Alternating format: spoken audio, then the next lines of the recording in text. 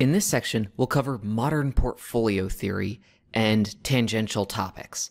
So strap yourselves in, we're in for a very, very long ride. So what are we going to cover in this section? Well, first off, we're going to start with correlation and covariance because you need to know what those are, how you calculate them, etc.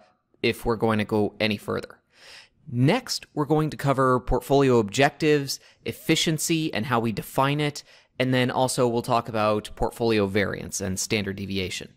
After that, we're going to introduce modern portfolio theory, or MPT, and I'll discuss how we optimize a portfolio based on those concepts that are covered in modern portfolio theory. After that, I'll introduce the capital asset pricing model, or CAPM, which is one of the most important formulas in all of finance.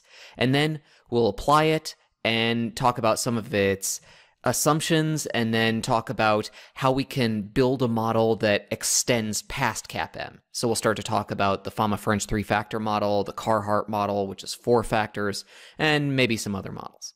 And then finally, we'll talk about some market anomalies. Now let's start our statistics review by discussing covariance. Covariance measures the degree to which two assets move together. The higher the covariance, the more positively that two random variables move together. If covariance of two random variables equals 0, then we say that the random variables are independent of one another and their stock returns will not be related to each other. Negative covariance indicates that high values of one random variable are likely to occur when there are low values of the other random variable. Next, we have correlation. Correlation can be considered scaled covariance. It represents how random variables move with respect to one another. Correlation ranges from -1 to +1, with +1 indicating that the two random variables are perfectly positively correlated with one another, while -1 indicates that the two random variables are perfectly negatively correlated with one another. Correlation coefficients of 0 indicate independence between the two random variables. If we know the covariance between two random variables, we can divide this number, this covariance, by the standard deviations of the two random variables to calculate our correlation coefficient. So let's take a look at what positive and negative correlation looks like. Positive correlation indicates two series tend to move together in the same direction. Negative correlation indicates that two series are likely to move in opposite directions from one another. Notice here that we have two random variables that are perfectly positively correlated in the bottom left-hand corner of our screen. This perfect positive correlation indicates that a rise in random variable p will always have a comparable rise in the value of random variable m. With perfectly negatively correlated random variables, like those that we have in the bottom right-hand corner of our screen, an increase in n will always have a corresponding decrease in m. Perfectly negatively correlated random variables are something that we're always on the lookout for, since we can use the negative correlation to achieve a guaranteed return with no risk. Now, there are some final points you should know about covariance and correlation. First, the covariance of any random variable with itself is simply the variance of that random variable. Also, the correlation of a random variable with itself is equal to 1, indicating perfectly positive correlation. Finally, the variance of the quantity of a random variable plus another random variable is equal to the variance of random variable 1 plus the variance of random variable 2 plus 2 times the covariance between the two random variables. We'll use this formula when we want to calculate the variance of an entire portfolio. We'll modify it to some extent, however. Now, let's calculate the correlation and covariance of two stocks' returns in Excel. So I have here an example. We have two securities, Security 1 and Security 2, and we have some basic information about these two securities. So let's use Excel to calculate the covariance and the correlation between these two random variables. So let's start with the covariance.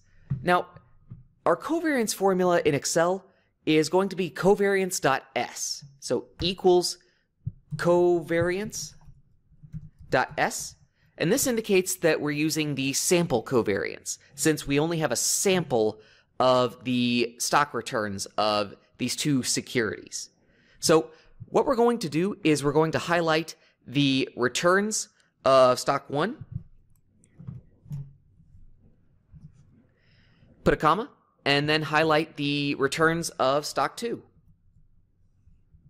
Close our parentheses, hit enter, and our covariance between security 1 and security 2 is 0.00235. Now, our correlation coefficient is going to be simply calculated using the Correl function. So equals CORREL. And again, we just highlight the two arrays or two series of data points that we want to use. So in this case, I will highlight array 1, or the returns of stock 1 over these years. And then I will put a comma and then highlight our returns for stock 2, close our parentheses, and now we have our correlation coefficient. Now, what this correlation coefficient of 0.11036 indicates is that we have some positive correlation between these two random variables. In other words, when we see high values for the returns of security 1, it's likely that security 2 is also going to have higher values. So in other words, the returns of these two stocks are positively correlated with one another. Now let's recap. First, we talked about the fact that covariance and correlation both indicate the mutual relationship between two random variables. You also just saw that both covariance and correlation can be positive or negative.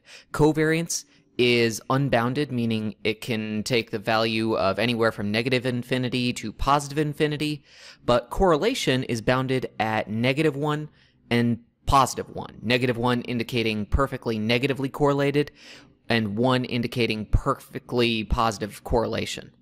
And we did finally mention that independent random variables have a correlation coefficient of 0. And so with that, I'm going to end this video, and I will see you on the next video.